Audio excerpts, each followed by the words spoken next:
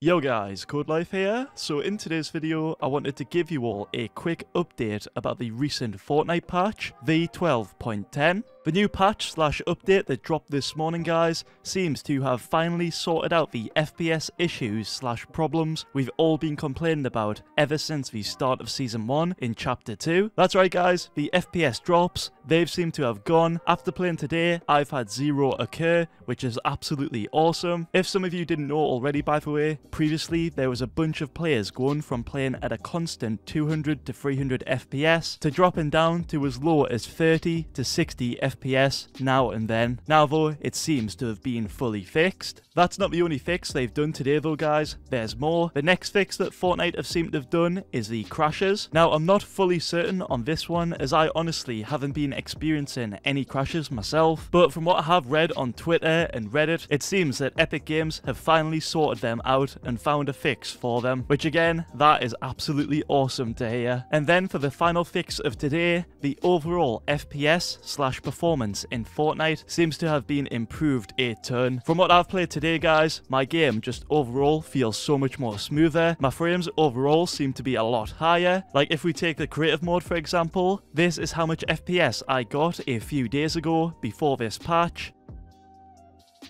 And this is how much FPS I got after installing today's patch.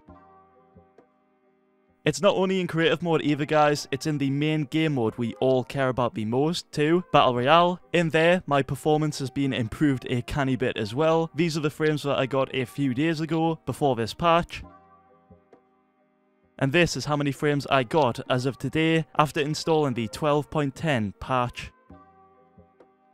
As you all see right there from the before and after, this is an awesome update from Epic Games in terms of performance. Like again guys, overall performance seems like an all-time high at the minute. Epic Games have definitely fixed/sorted out something. Be sure though guys to go ahead and try this out for yourselves and let me know in the comments below how much your game's performance has improved since updating Fortnite today. I am hoping that it's good, as Epic Games have been saying on their Trello page and both their Twitter page that they've been working on this update for quite some time. Now though that it's finally out, I'm really hoping that this addresses all the issues that we've been getting ever since the start of the season and even Season 1. For me, it definitely has guys, and I couldn't be happier. Updates like this are great to see from Epic Games, and I'm hoping that this isn't the last performance update we see. But yeah guys, I thought I would just quickly share today's update with you all about performance. As most of you will know, there are still no patch notes for you all to know this information for yourselves. If this video did help you out, then be sure to leave a like on it. If you are new to my channel, be sure to hit that subscribe button, and if you would like to support me directly, be sure to use my code Codelife in the Fortnite item shop when you do purchase any skins or cosmetics. By doing that, you'll be helping me out a ton, and it really would be appreciated. That is all from me today though. Thank you all so much for watching. Hope you all have a great day. Peace.